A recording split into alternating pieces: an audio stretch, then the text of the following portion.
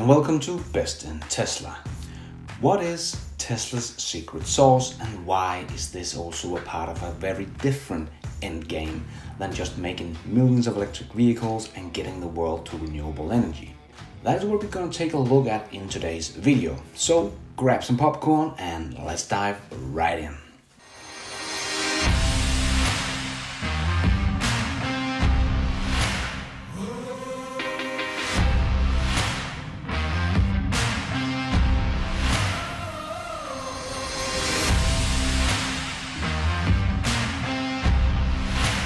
So let's start by talking a bit about Tesla's secret sauce and what it is that really sets them apart from the rest. And after that, we're going to talk a bit about why this is a part of a different endgame for Tesla than just being the one who makes most electric vehicles. So what sets Tesla apart? First of all, their motor and batteries. Sandy Munro, the car expert, has said that Tesla motor is like magic. But what makes this motor so special? Tesla made a permanent magnet machine, but the magnet in the motor is not just one magnet. It is made up of many different magnets glued together in very specific way into what's called a Hall-back array. And as Sandy Munro said, he can't even re-engineer the damn thing. Anyways, you can see there's 4 stripes. Oh, and each one is a different magnet, and each one has got polarity in a different direction. So when I first seen this, we were on the shop So floor. wait a minute, you're saying north and north and south are next to each other, so they're fighting each other. But they also have to be twisted. So you're turning them this way and that way, but you're also turning them radially as well. It's kind of complicated, and the different ways of turning it will give you different power outputs. This is a science all by itself. So anyway, there's 4 stripes in here. There's 4 magnets glued together. There's a lot of people that know about this but don't do anything with it because, it takes a lot of effort. So I'd never seen it before, never heard of it before. Anyway, myself and Al Steyer, who runs the BIC, my Benchmark Center, we're standing there and we're looking at it, and I'm saying, well, how come this thing's lighter and costs less, but it has more power? What the hell? And we're standing there arguing about this, that, and the next thing. And I'm looking down and I said, hey, what's those stripes on the end of the magnets? And Al looks at it and says, well, I don't know. So we pull a magnet out. I put it in a vise. And I said, well, let me give it a little tap. Maybe it'll break. It blew up. It was like unbelievable. These things really don't like each other. I don't know how they glue them together. I was just going to ask, what kind of glue is that? I don't know, but it's good glue, a damn good glue. If you need to fix your shoe, this is the kind of stuff you need. But at the end of the day, that was what started it, and then we started looking around, and we've got friends now in Italy that were really excited about this, and we work a lot with Chrysler. Chrysler got all the data. They had bought in the report already anyway, so they got all the information we had on it. But the big thing is, I can't reverse engineer this damn thing. Every twist and every turn has little things in it, little nuances that the only way you can find out about it is if you're there when they glue them together. This is really, really cool. I really think that this is the game changer. And Tesla's motors are smaller, cheaper, and more efficient than the competition. As we can see here from Munro's comparison, the Tesla motor is lighter and cheaper. And as we know, they are more efficient.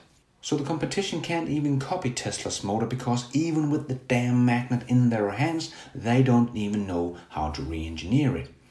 And combine this with the lead in battery technology, which is also cheaper and more efficient, as we talked about before, the whole powertrain is just much cheaper to produce and much more efficient and powerful. And Tesla are just about to show us all the new 1 million mile batteries and how to scale up the production of batteries to a whopping 1 terawatt hour a year. No one else is even close to all this. And then there is software. Tesla is one of the first car companies to really focus and be serious about software and making it themselves, and changing the whole way the user interface works in a car. Before it was all a lot of buttons and dials, but in a Tesla you have everything on a big screen in the middle of the car, and it works like you would expect coming from the world of computers, smartphone and iPad.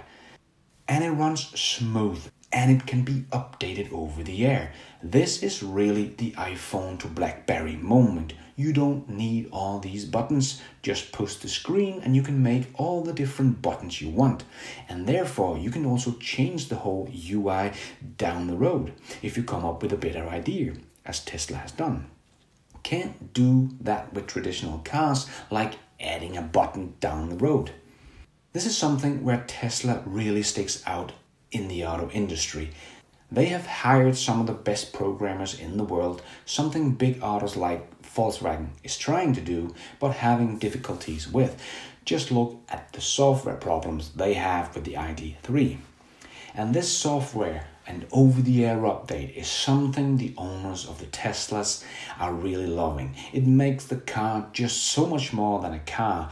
It's a smart car that can get better over time. This is just such a big factor to why Tesla has such a strong brand and fan base. But there is a thing that is going to change everything.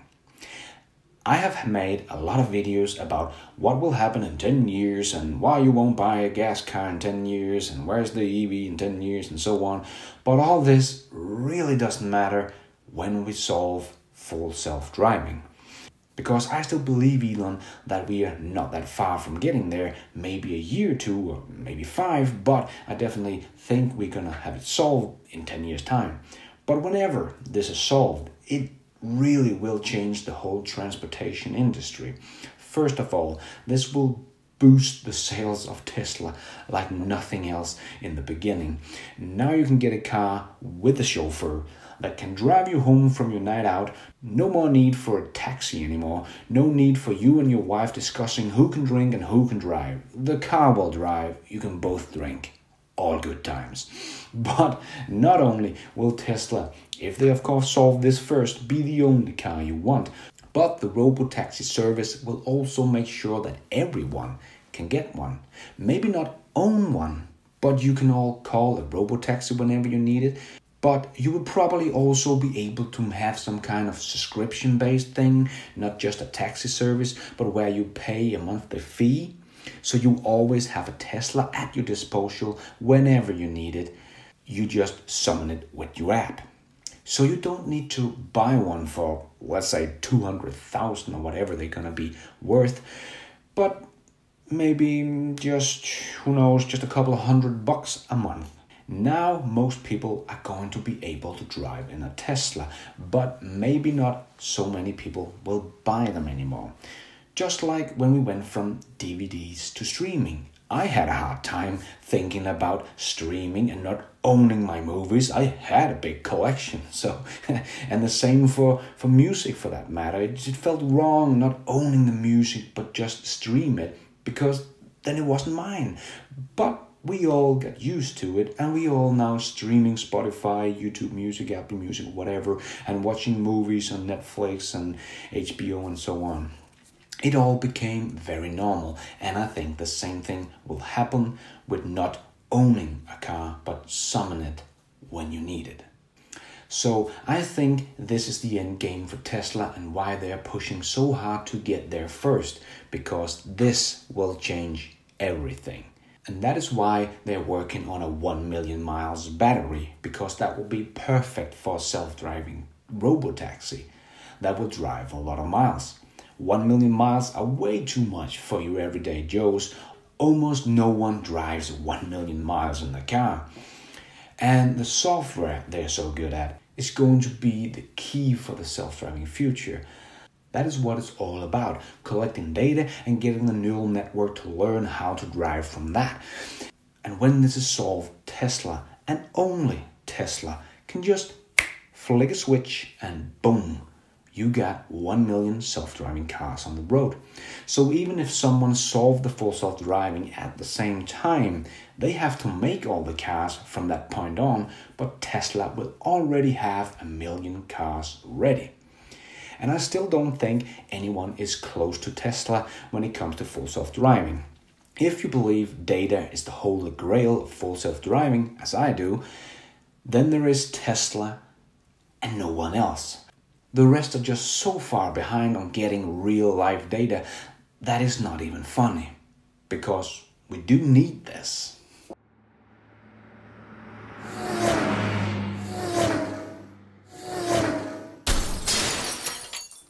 Yeah, humans and driving.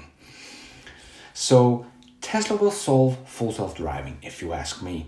And that is their big end game, because this is just going to change the whole industry. And you got to remember that every Tesla sold since 2016 have everything they need for the full self-driving. And everything forward, of course, is going to have full self-driving. That would also mean the Cybertruck and the semi-truck. So not only normal cars playing robo-taxi for you every day, but every company using a lot of trucks is going to want to have the Tesla semi-truck. So they don't need to pay a driver anymore. And every construction company is going to want the robust Cybertruck that can actually pick up 6 people and drive them to work and drop them off afterwards as well. And so on. There's just so much potential for full self-driving when it's ready, maybe in a couple of years. And at that point, Tesla will already have millions of Tesla cars on the road, the Cybertruck will be out, and so will the semi-truck. And all they have to do at that point is to make an over-the-air update, and boom, the self-driving revolution has begun. The fleet wakes up with an over-the-air update. That's all it takes. I think this is going to make Tesla one of the biggest companies on the planet, with everything else they have going on as well. But what do you think? Do you think the 1 million mile battery is just for your everyday Joes? Or are the full self-driving not gonna happen? Or will Tesla not be the first to get it? Or what do you think? Let me know your thoughts in the comments below. Before I go, I need to make a big shout out to my new Patreon, Glenn Mullen. Thank you so much for your support, Glenn. Really appreciate it. If you also want to support the show to help me get better quality video out for you guys, head over to patreon.com/BestInTESLA and support the show for as little as $1 a month. But it really helps me out a lot. Thank you so much for watching. If you're new here, don't forget to subscribe to my channel. I come out with videos like this about Tesla every week and have a weekly news episode every Sunday about Tesla, Elon Musk, and everything in between. So hit that notification bell so you don't miss out. If you're still watching, thank you so much, and I hope you enjoyed it. And until next time, take care there and be nice.